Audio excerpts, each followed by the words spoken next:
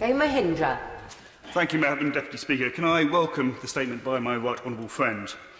Can my right honourable friend confirm that a key element of the future probation service system will be focused on reducing the £18 billion cost to the taxpayer of reoffending?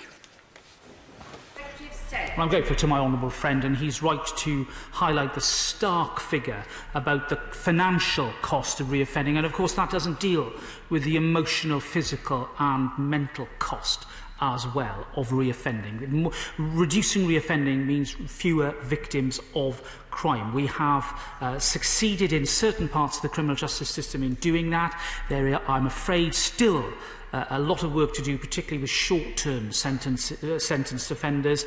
That sort of approach, the focus will be very much upon reducing the reoffending levels amongst that cohort in the years ahead. Andy Slaughter.